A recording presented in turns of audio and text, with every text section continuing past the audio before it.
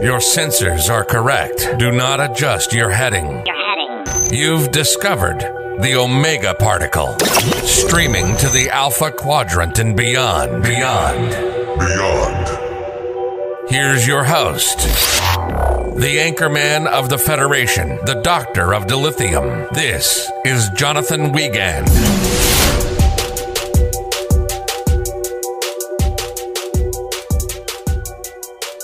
Yes, like the man said, I am your gracious host, Jonathan Wiegand, and I'm so happy to be here. And I absolutely am tickled pink and cannot wait to get into DS9 with all of you lovely people here. And in case anybody was wondering, if you're sitting there, how many episodes is DS9 and how long will this whole review take?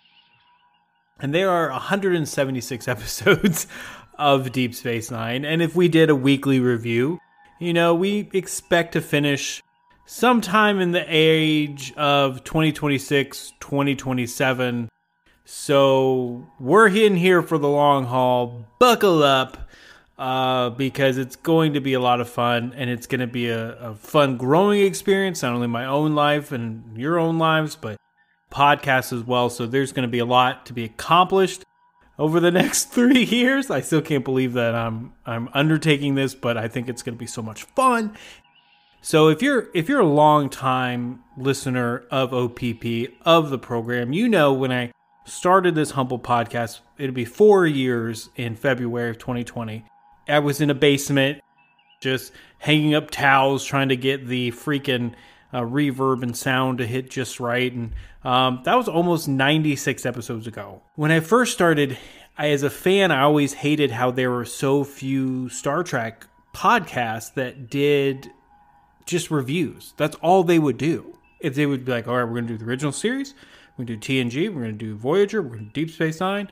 And they wouldn't really come up with anything else. Because Star Trek is such a deeper and deeper, is such a deep and plentiful fandom that you could do so much stuff. So for me, I hated that. So I feel like after, 95 plus episodes, let's round up to 100 episodes of just doing a bunch of random things, species content, I was like, you know what? Maybe now it's the time to dip our toe into the golden age of Trek.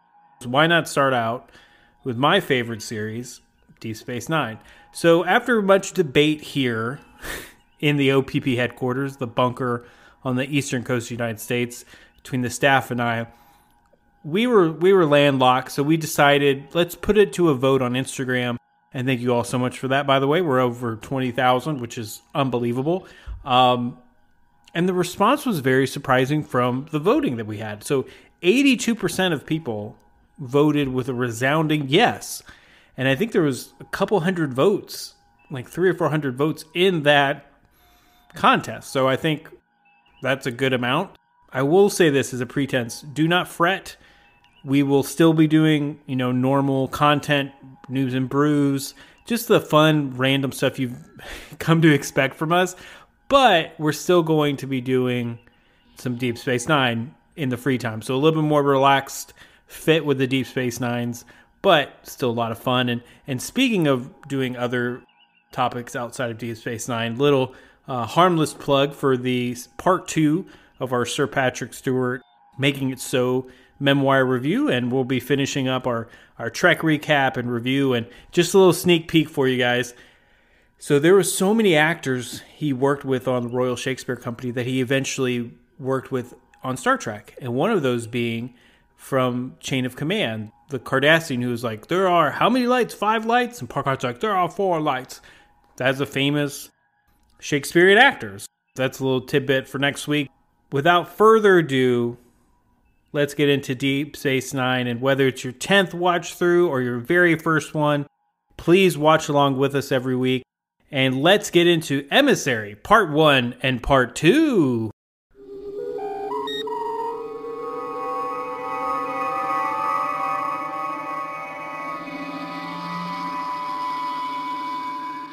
To start things off, Benjamin Sisko is a very intense and has a palpable anger about himself that sets himself apart in the world of Star Trek captains. When you think of Star Trek captains, Jean-Luc Picard comes to mind. He's not the most warmest person, in the first few seasons. His demeanor was very more about discomfort and irritability than outright anger, which kind of makes sense now because we see how uncomfortable and uneasy Sir Patrick Stewart was in the first few years of filming. Another famous captain, James T. Kirk, from the original series, he was an all-around, affable guy. Now we have our new commander in Deep Space Nine, and not only is he breaking the mold by, being African-American, he's also carrying around this unrelenting rage with him. And he has literally every right to be angry.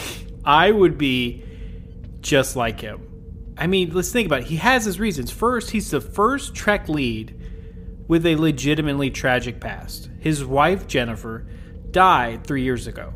Worse than dying, if I can say that, is that she died during the Borg's attack on the Federation at Wolf 359, which decimated the fleet.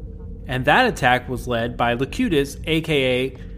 briefly simulated Captain Picard. So it's really tough not to be angry in that situation because Emissary starts off with Sisko meeting Picard. I know there's these kind of two semi-confrontational scenes between the two of them.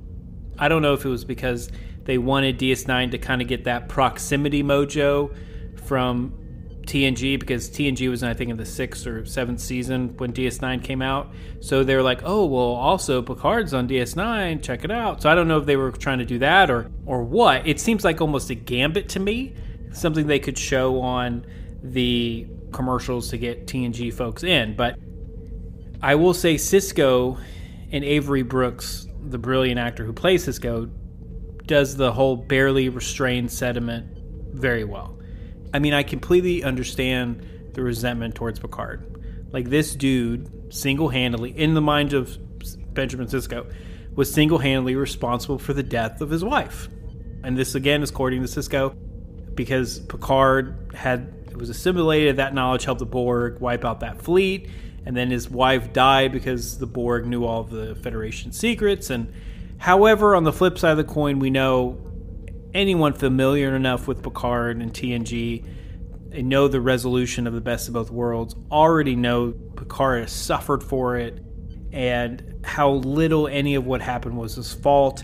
And if you don't know TNG history, it's unlikely you'll be enthused by a protagonist kind of growling at this guest star. Another great aspect of this whole semi-confrontation between Sisko and Picard that we see at the beginning of the episode and the end of the episode is that the obvious discomfort the man feels within the framework of the Federation is very important. Let's back up a little bit. So Sisko isn't precisely an outsider. He explains to Picard early on, he begins this episode nearly convinced he should leave Starfleet for good and take up the civilian life back on Earth.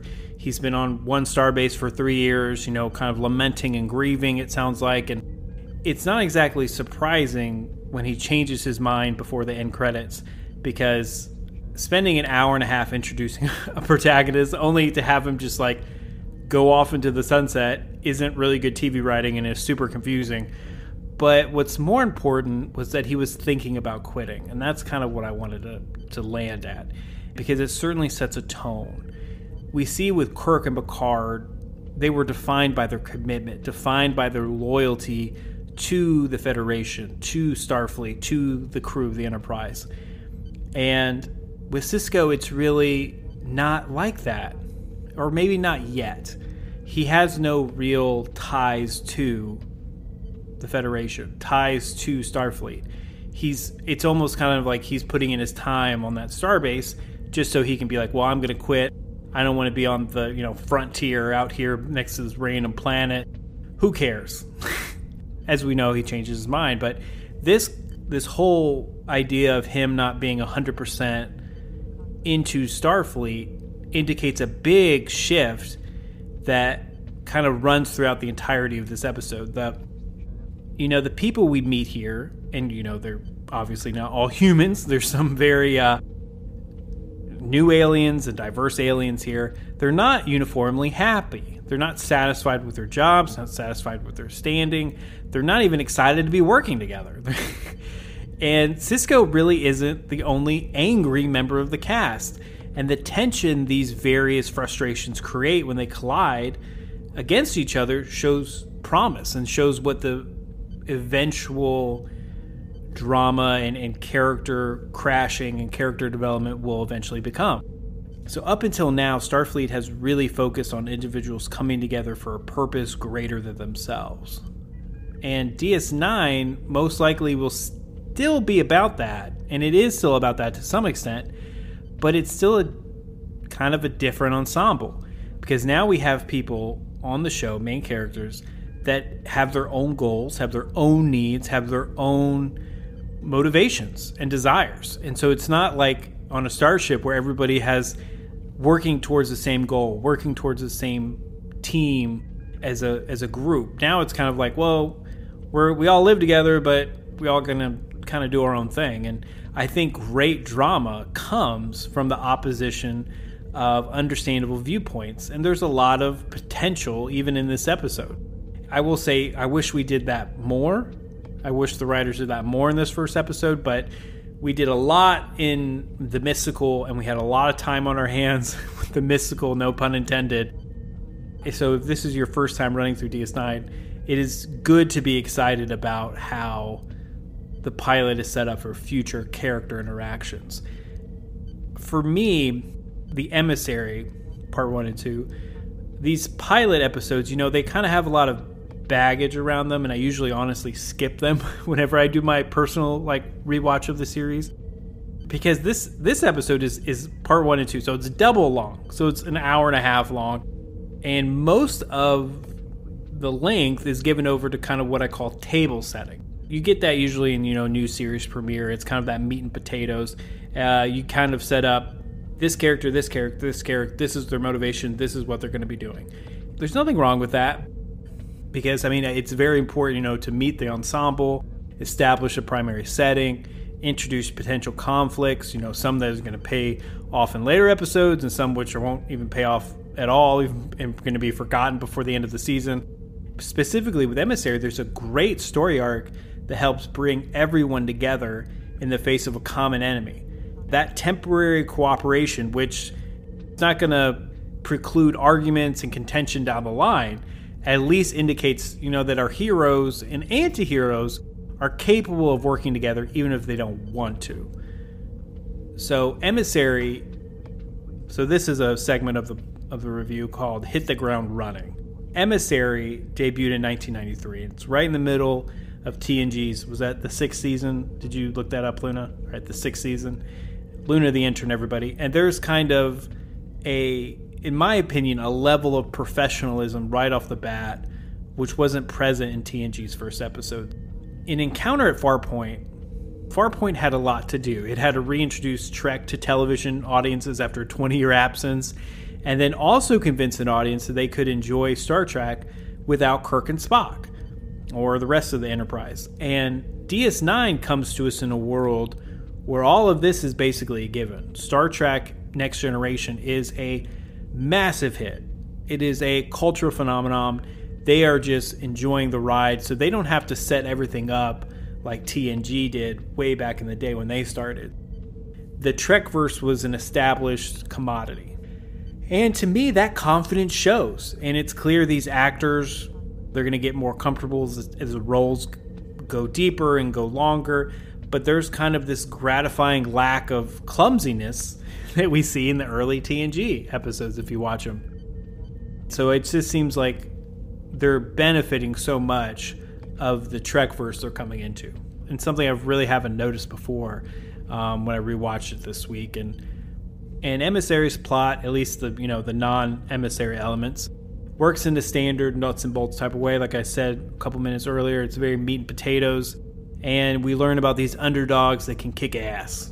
We see Cisco arriving at a station, and he learns that Chief Miles O'Brien, played by Colomini, which, he was cast off TNG as the transporter chief, And to me, it was such a smart choice for the show because O'Brien was like a welcome presence on the Enterprise, but he didn't get a lot of time to himself.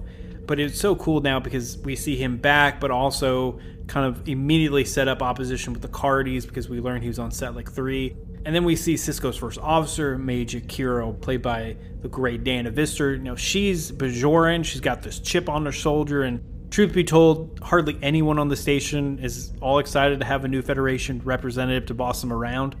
I really loved how it showed the flip side of the universe and the flip side of the Alpha Quadrant, saying like, oh, the Federation isn't this beloved all organization. Just to recap, if you don't remember, the Cardassians were quote-unquote occupying. It's not more like just devastating, and we'll get into this in future seasons, but the literal Nazis to Bajorans, they were eventually, kicked out by the Bajoran resistance, and they left. And so the Federation came in to kind of keep the Cardassians away. Just, again, a quick recap. So the fact that the Federation's in, they're like, oh, this is another occupying force. This is another outside force that's going to dictate Bajoran interests, and we're not going to have any choice. We're just going to be, trampled again. So a great premise to start off with, because again, understandable viewpoints and relatable viewpoints just bring in so much potential conflicts. We all can agree with Major Kira. Like, yeah, I would definitely feel that way if I was in her situation. And then on top of that, we have the Cardassians, who are these tricky buttholes, to say the least. They haven't really left. They're just kind of staying on the edge of the quadrant, kind of just waiting for an excuse to snoop in and start shooting up the place. And after such a comparative stability in the Next Generation, where bad things happen, but there was a status quo to return to, DS9 gives us a world that needs more than, speeches and idealism to get back on the track. As we'll learn, and this is your first time watching through, sometimes the status quo constantly changes. It's really comforting because it kind of mirrors the real world, and the best sci-fi is sci-fi that comments and mirrors the real world. So that's one of the reasons I love it too, because things happen and then the consequences. You're not just going to be magically whisked away and then completely forgotten about. I have a few minor complaints with Emissary and one big one. The small stuff, is expected to be in a pilot. The dialogue is very heavy-handed in spots, and some of the performances aren't quite there yet. I love Avery Brooks as Sisko, and yeah, he was occasionally awkward at the beginning, but he's kind of not really sure to where to put his feet. And in his defense, I will say he is asked to do a lot of heavy lifting over the course of an hour and a half. He's even supposed to act crazy and going on the beach with his wife and teleport all over time and back. So it's just, I feel like it was him in front of a green screen for a good majority of time. And moving on to Kira, she's an intense character, but Vister's intensity can border, to me, almost on hysteria. And then, of course, we see Alexander Siddig's Bashir. He's most remembered of this episode to me because he kind of just hits on Jadzia literally right out of the airlock. Not even exaggeration. Right out of the airlock, he's like, hey, can we go get dinner or drink sometimes? And again, super awkward, but who would do that? It is difficult to introduce a cast this large without a certain level of, hey, let's stop and explain what's going on. And let's stop and explain ourselves, though. And while it's not perfect, to me, there are no obvious weak links here. Obviously, there's no concerns because, I know how the series goes out, but there's really no concerns about the years ahead from this cast. Like, they're all going to grow beautifully. Kind of going back to this TNG comparison, it really relied on Patrick Stewart's talent and presence to help carry so much of the first couple seasons. It was kind of an inexperienced, unproven cast. But DS9's ensemble is fairly deep, even on the very first introduction. Brooks, again, is essentially awesome. I already know that Siddig will get more to do as the show goes on, and Vister's a little corny, but I appreciate her passion. And I appreciate the show also has two very strong female leads right off the bat, which is something that the golden age of Trek really has struggled with since its incarnation. And I don't say golden age, but all of Trek has struggled with its incarnation. We get a little bit more representation in Voyager with Captain Janeway and, of course, 7 of 9, B'Elanna Torres, but then also with Discovery and all the other shows that come out, kind of the episode of New Trek. Terry Farrell's Dax, to me, carries herself with an appropriate self-assurance, of a creature who's been alive for 300 years. She just has that swag, and that has to be very hard on day one to come off. So that's a very good job of her. And then rest in peace, Renee Auberjonois does excellent work under the lot of the makeup and the ambiguous Odo. And I know it was a little awkward when he just kind of like dumps on everybody. I have a mysterious past. I don't know where I'm from. Like, it's like, okay, we get it, bro. But he just kind of has to like info dump on us. And this is so interesting. I wanted to talk about this in my notes. So Armin Shimmerman, is the first Ferengi, major Ferengi. He plays Quark. He has that TNG early Ferengi, like hissing, like in the teeth, and his makeup is very like dark lines and shadowing. So it just reminds me of that first encounter with Riker on that planet when the Ferengi had the whips, you know what I mean, from TNG. So he carries that over, and eventually that's gone. But this is the first time I've watched it again for in years. So I was like, oh my gosh, they just literally were like, all right, let's keep this same kind of mode of the Ferengis that we had on TNG. And quick fact, if you didn't know, the Ferengis were actually supposed to be the main villain in The Next Generation, but they came off as super silly, and they just decided on the board because the Ferengi kind of fell out. Quark, to me, right off the bat, is fun. He may be greedy and treacherous as a Ferengi, but he wasn't like sniveling or cowardly, and this is clearly a show that enjoys having as much gray area as it can. And we're going to see that in the years to come, and it's great. And I'm very excited to start this rewatch with you guys. And we can't, of course, leave out Colin Meaney. He's so great. He's always great. He's like the foundation of the show. And to me, he should have been Oscar nominated for his work in Con Air. Yes, that famous Nicolas Cage movie of the late 1990s. He played an amazing role in Con Air, and I just think, he's never got his just desserts for his acting chops. But I had a chance to see him on Broadway, Luna. Did I tell you that? Yeah, we went to New York, like, I don't know, like in 2015, 2016, and he was on Broadway. We almost got tickets, but it was sold out, and I was very disappointed. Either way, these just fascinating individuals kind of crammed on this station, and I'm very excited because none of them are perfect. None of them are the ideal person that we see on TNG or these other Star Trek shows. So to kind of see these drives and insecurity kind of bounce off one another is very exciting. The conflict and the character development is going to be off the charts. Like I said, I had one big issue besides, some of the little corny meat and potatoes acting. And the big issue and biggest reservation about Emissary, oh boy, is the part of the story that gives, the episode its title. And it's the revelation that Commander Sisko is a prophesied connection between the people of Bajor and a group of aliens living inside a nearby wormhole. So for the first 20 or so minutes of the show, it kind of just moves along at a decent clip. It's a little rough around the edges and maybe a little clumsy, but clearly setting down the necessary tracks to get the train rolling. And then Sisko goes to meet with a Bajoran religious leader, Kaiopaka, and she shows him the tear of the prophet. And this is when things get stagnant. Like, you leave a bag of Doritos, but you don't roll it up and put the clip on. And you come back 3 days later, it's just stale. Like, it's still, it's food, but you don't want to eat it.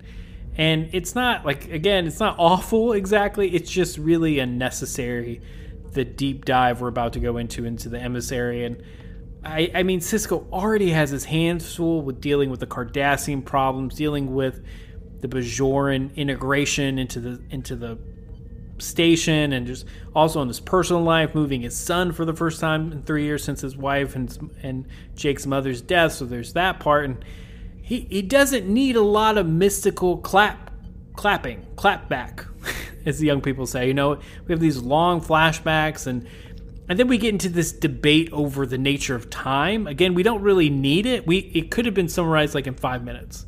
It didn't need to be a very elongated thing.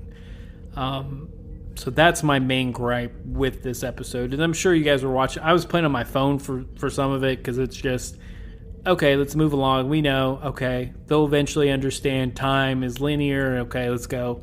But the best parts, we talked about what I didn't like, but the best parts of DS9's first episode kind of take some of TNG's strongest conceits, the importance of consequences, the difficulties in negotiating strong relationships between different species with different ideals, and expanding on them without shying away from the darker side of compromise and playing politics. And the greatness of DS9 isn't there yet, but there are hints of it throughout, most notably in the fact that there is a show about sticking around after the adventures are over and after, these first contact ambassadors have left. And again, this is in the 93, so this is something we've never seen in Star Trek.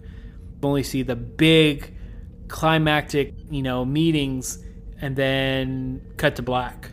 So this is really cool to kind of see a cut to black and what happens, when everything chills out and everybody goes home. As just a small recap, again, the Federation is considering Bajor for membership, and now it's up to Sisko to hang out with a few other officers and try to rebuild, with some of the locals, rebuild this membership. And there's just kind of a rawness there that speaks to the why the show is so good, is that it makes these individuals say, look, you're going to have to rise above your prejudices and fears, and you're going to have to become a functioning team. And if you do, that'll be enough to weather the trials. But can you do it? And we see it a little bit. And again, that's what we see makes the first episode so great. We see them band together and beat the Cardassians back. But I think that's exciting stuff. And plus, one of my favorite parts of the episode is watching Sisko negotiate these backroom deals necessary to get Deep Space Nine up and running. And that always sold me, because I was like, okay, this is not the typical Picard and Kirk. Like, this guy is going to do what it takes to get the job done. And again, going to Quark, being like, look, your nephew's going to go to jail, or you can stay. Those are your options. So he's basically playing politics and twisting his arm, which is something we really haven't seen a commander or a captain do yet. But again, this kind of whole orbs is an emissary, long drawn out explanation is the weakest part of the episode.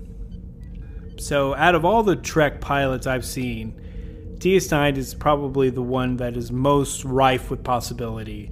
The setting's unusual, the cast is strong, the conflicts are there, everything just needs a little bit more flesh. The foundation's built up beautifully, and I appreciate right from the start there's a story which isn't going to be resolved anytime soon. And again, up to this point, Star Trek has always been a episodic series. It was one episode, start and end, one episode, start and end. And TNG kind of introduced a little bit different, where it's like, okay, we're going to have maybe two longer story arcs, but not a seasonal arc. Not, maybe with the Borg, that was a little bit, but nothing in the universe that DS9 is currently and will be currently doing across 7 seasons. It's going to be really fun to watch that. And again, there's no reset buttons here. There's no convenient forgetting. This is intense serialization from the start, and DS9's embracing that. We get to see what happens next, and I, for one, am so excited. That has been our review for Emissary Part 1 and 2. Thank you all so much for joining. And Luna, let's wrap it up.